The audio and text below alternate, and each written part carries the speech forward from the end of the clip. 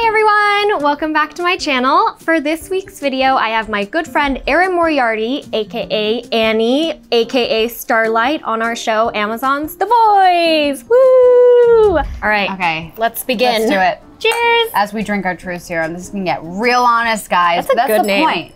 Truth serum. Mm-hmm. Yeah. A lot of people commented down below on the Instagram post, and they were saying how your characters are favorite. Overall, everyone on Instagram and like the outpouring of love that we get and the enthusiasm has been heartwarming. Yeah. So that's very sweet. Thank you guys. Yeah, thank you. And thank you for the questions. Okay, now let's dive right in. Okay, this is a fun one. Which rest stop eateries would Annie and Butcher argue over stopping at, and which one would Huey try to offer as a happy medium? Oh my God. I feel like obviously since this entire season, she is dealing with a ton of stress, and she, especially when she's with Butcher, she's dealing with moments of high tension. He would probably just want to get something to go, like real quick, right? He would want something convenient. He doesn't want to like dilly-dally over anything. And so I would say she'd want to do something like, I gotta stop for like a milkshake and fries. You don't understand. That is my medicine. Like, she needs a milkshake. You know what I mean? Like, she needs something that would remind her of what her dad would give her when she was young, so like a donut, sweet. right? I feel like Butcher just wouldn't want to stop for food. Just couldn't care less about what he eats. He wouldn't. Yeah, he's on a mission. Whereas she would be like, you don't understand. Like, this is like, I need to do this. I need to stress eat. So basically, I think that the happy medium between Butcher being like, I don't want to eat, and Annie needing to stress eat, would be Huey proposing they stop at a vending machine, Butcher gets whatever he wants, he probably won't get anything, and Annie's able to get her Almond Joy fix. I feel like Butcher would get one of those Hot Pockets. Oh, you know? Sometimes, very rarely, you can get a Hot Pocket. I don't mean to yuck in a vending anyone's machine. yum, but Hot Pockets, right? Yum, yeah, okay. Yeah. It would be something kind of obscure that he would get. Yeah, something like sustenance. Speaking of Almond Joy, someone else asked this question. What was it like eating all of those snacks, donuts, Almond Joys on set? How many did you have to eat? And what is your favorite treat?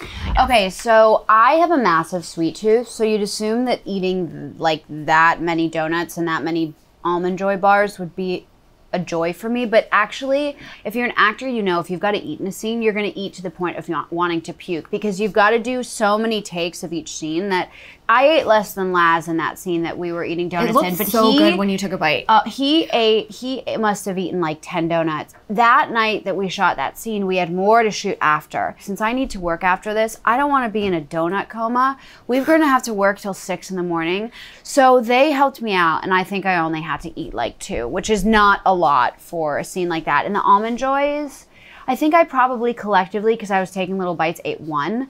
Just because now I've learned. Just one, collectively maybe 2. But I do have a massive sweet tooth, and my favorite treat, like in general, I like local, artisanal ice cream, like really good ice cream. And I don't like gelato. I like ice cream that's chunky, like the cookie dough or the almond brittle, or like anything that's got chunks in it, I'm down. So that would be my favorite, like an old-fashioned ice cream. I always get sprinkles if they have it, and I get it on a cone like a child, and I love it, and that's my favorite. I eat dessert every single night. A day is not complete for me without dessert. Dessert and wine. Dessert and wine. That's my thing. Cheers to that. Cheers. Dessert and wine and alcohol and tequila. What's your favorite treat? So I didn't even know what an Almond Joy was until The Boys came out. And at our premiere, we got the Almond Joys as a treat in our bag. And I put it in the freezer and then ate it. It was divine. Amazing. I love freezing like sweet treats, like candy bars and stuff like that. It tasted like ice cream with Yum. like chocolate. Oh, it was amazing. But growing up, I think my favorite was a Twix. I was gonna, okay, my favorite candy bar is Twix. Yeah. I just want to publicly declare that Almond Joys are amazing. There's a scene that involves Black Noir having an allergic reaction to an Almond Joy, and that was inspired because on our way back from Comic-Con, Carl Urban, our very own Butcher, overheard that Nathan was really severely allergic to nuts, because he's the type of allergy where if he's on an airplane, they need to announce on his behalf that no one can consume nuts. Yeah. And so he did it, and Carl Urban heard, and he's like, that's hilarious. What if Black Noir's Achilles heel is nuts? And so it was incorporated into the show. Yeah. Little fun fact. I've carried his EpiPen a few times because my God. it's so big. Yeah. It needs to be more portable. It's so literally big. this big. They need to figure out like something to make it, because it's so big. Yeah, where are you gonna put But that? can I In your just pocket? say, love you, Nathan. I still love Almond Joys though.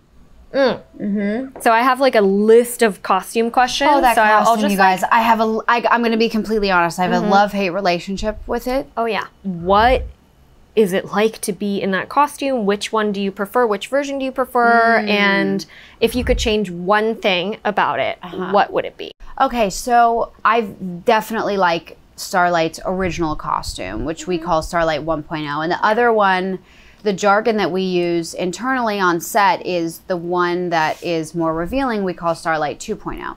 And I just like the original one because to me, whenever you're in a costume like the second one that you know is objectifying and intentionally so, just me as a human being inherently, like I'm automatically gonna have a bias against it. And the original one is hers, and it reflects to me her, you know, her kind of true self. And so I like the original one more. There are pros and cons to both in terms of comfortability. Like the technical aspect of the cover. Yeah, like the second one has super high heeled boots, and I am terrible in high heels. Yeah. And it's super tight, and I'm not private about this. Like I wear silicone breast inserts. I wear silicone like a butt pad to make myself look more hourglass.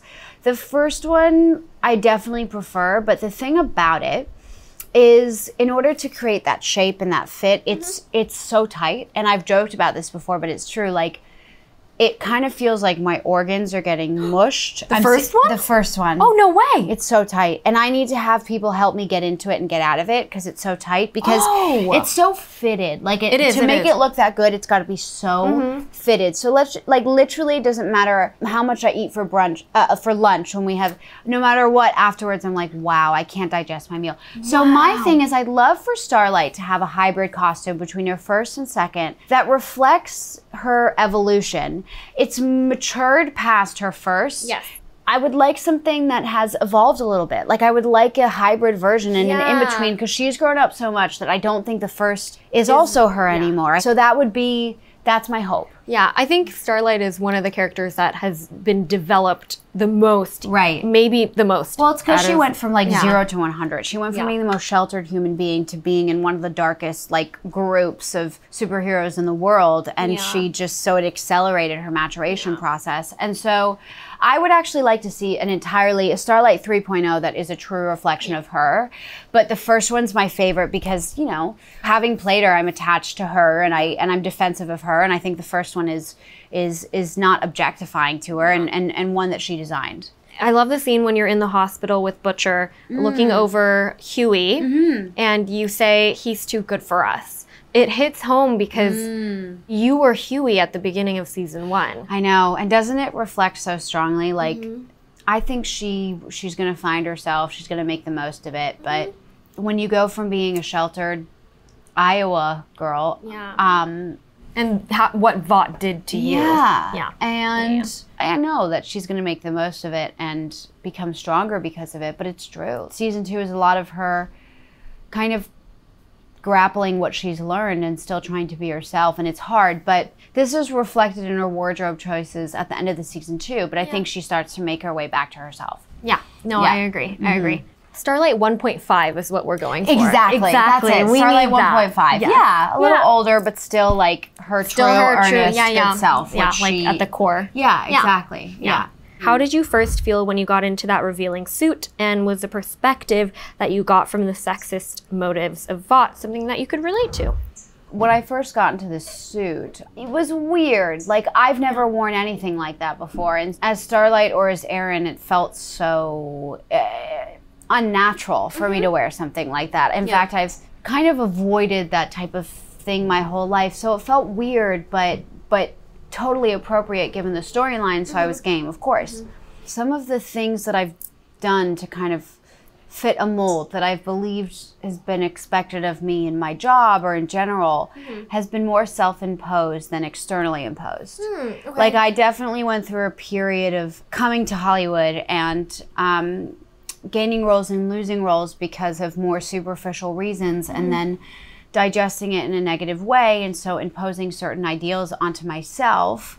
My internal monologue towards myself has been really bad in the past, and I kind of got to the point where it was exhausting. And you know, the people that I admire and the people who I feel really embody themselves are people who just totally honor their own independent aesthetic that is unique to them.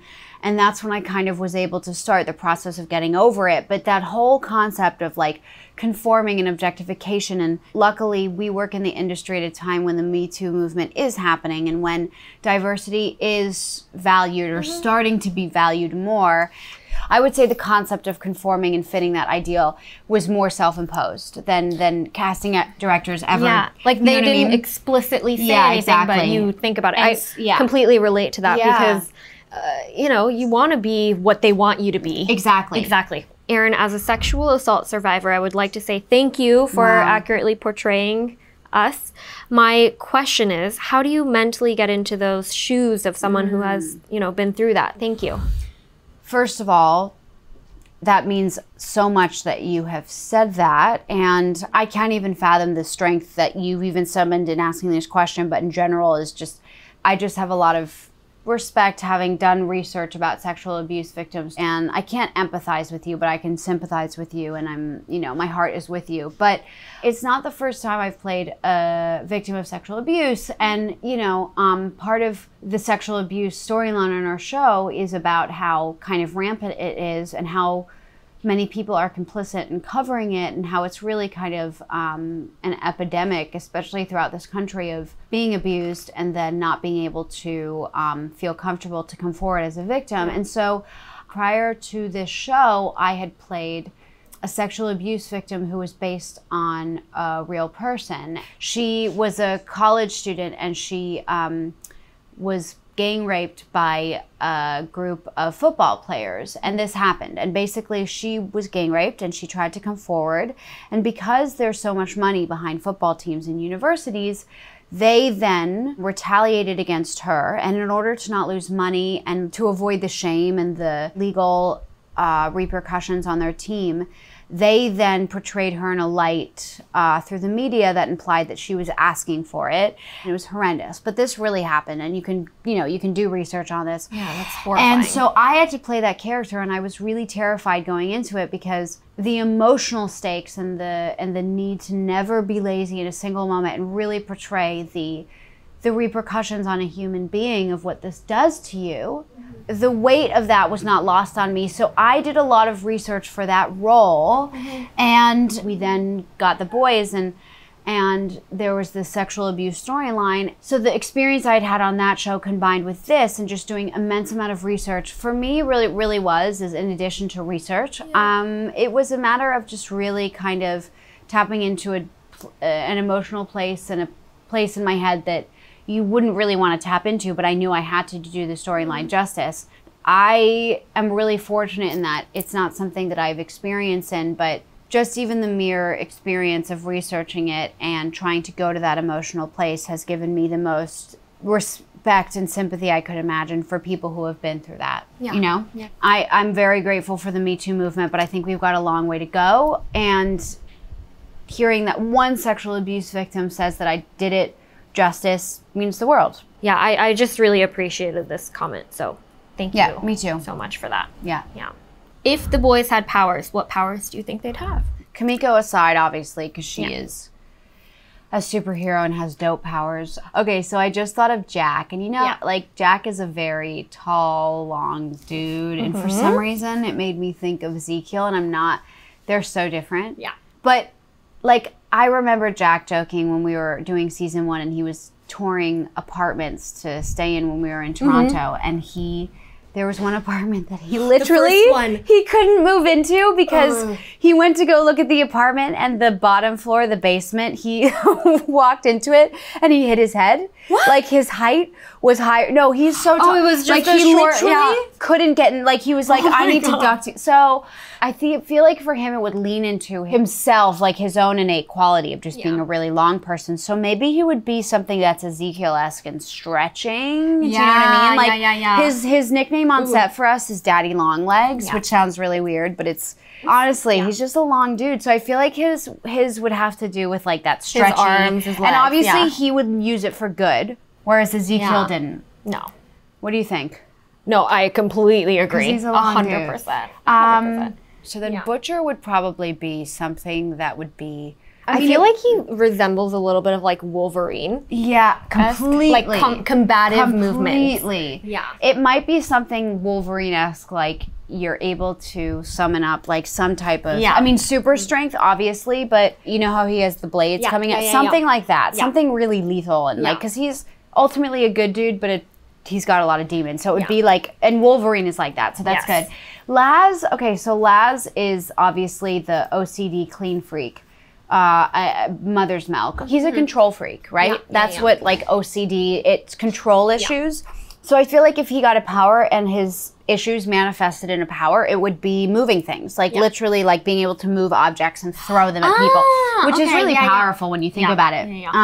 I think Frenchie would be something like blowing shit up, probably. I guess, oh, you're Chemicals. totally right.